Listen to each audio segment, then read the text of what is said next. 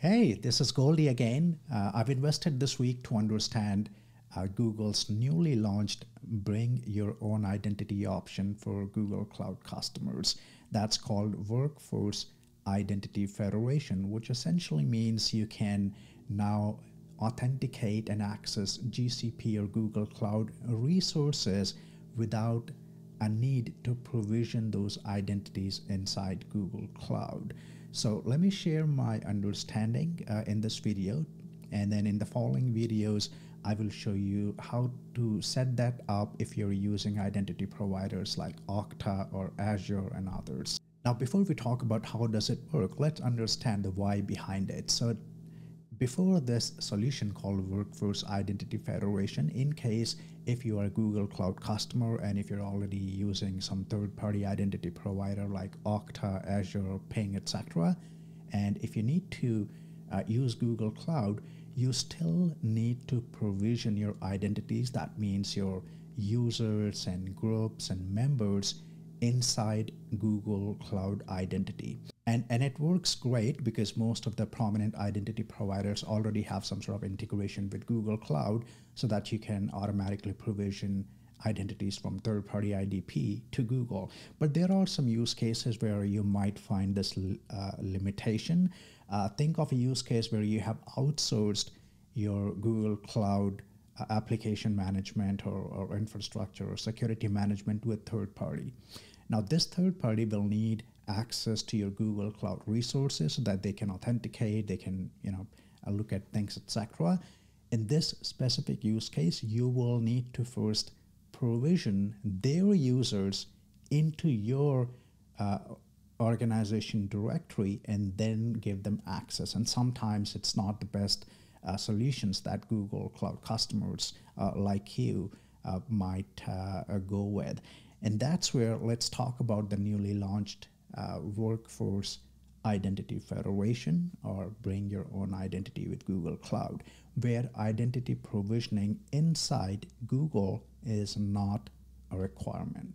And it comes with a few benefits for sure. For example, now your identity management can be more efficient because you do not need to spin up Google Cloud Directory sync servers, or no need to set up user lifecycle management from Okta or Azure or any other IDP to Google.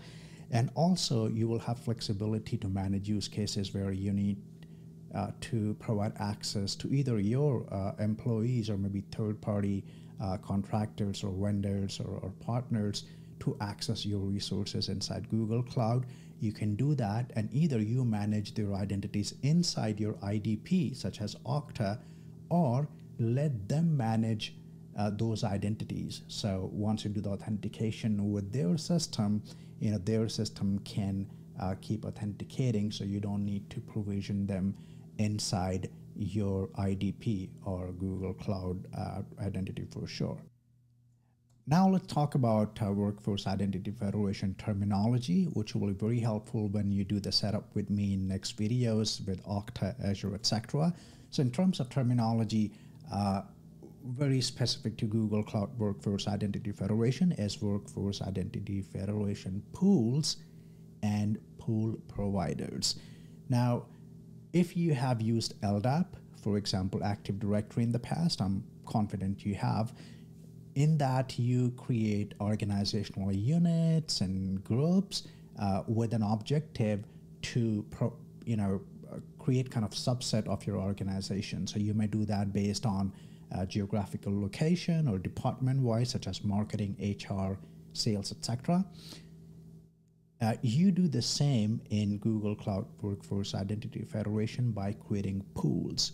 So pools will be essentially a subset of your identities. So you may create pools like sales, marketing, HR, APAC, Americas, contractors, full-time, and so on. So think of pool as a logical subset of your identities, and then you can create pool providers where you will define who the identity provider is for this specific pool.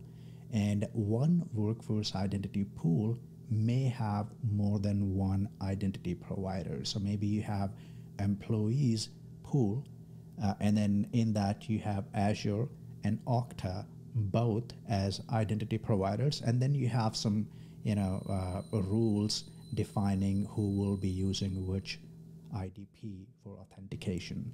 Or maybe on your contractors pool you can only have, let's say, one identity provider, and so on. And by the way, workforce identity pools, they are at org level, so they are not just limited to one project. So once you configure the pool, because they are org level resources, you can then leverage them in any of the projects that you have inside your Google Cloud organization.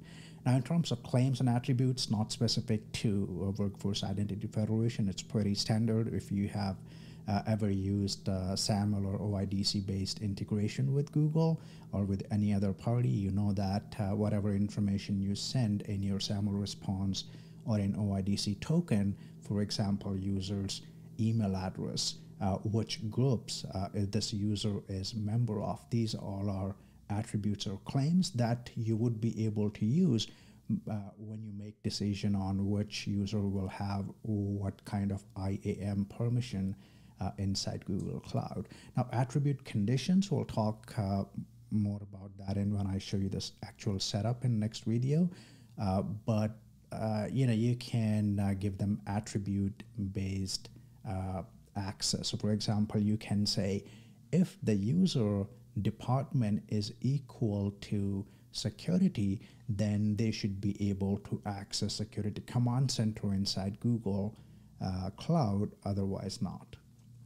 Okay, and finally the principal and principal set. This is nothing new. I mean, when you do IAM in Google Cloud, you define the principal, which may be, for example, a single entity or a group or service account or domain, etc. Principal set and principal is the same here. The format is a bit different when you assign these federated identities. Now let's talk about how does it work, at least on the theoretical side, and then in the next video I'll show you how to set that up. So by default, when you go to console.cloud.google.com and you enter your email address, password, optionally MFA, you get access to Google Cloud Console and you can leverage resources. But in this case, you will not have identities provisioned inside Google. So if you go to that same login screen and you put your email, Google will say that email does not exist or that identity does not exist. And that's why with Workforce Identity Federation, once you're done with the setup, Google gives you this separate or dedicated login page where your users will see something like this, where they need to enter this provider name format. That's a long one, but I'll share a tip on how you can change it so that your users don't need to enter this long string. Okay, so as soon as your users enter the required details on this authentication screen, behind the scenes there will be an IDP lookup that will take place. So for example, you have the Workforce Identity Federation setup where you have your pools such as employees and contractors, and then inside those pools you have your identity providers defined such as Okta or Azure, and based on that Google will make a decision where this specific user or federated identity should be redirected. Let's take an example that they will be redirected to Okta based on this lookup. Then in case that user is already authenticated, the token will be sent right away. If not, then user will need to first authenticate with Okta.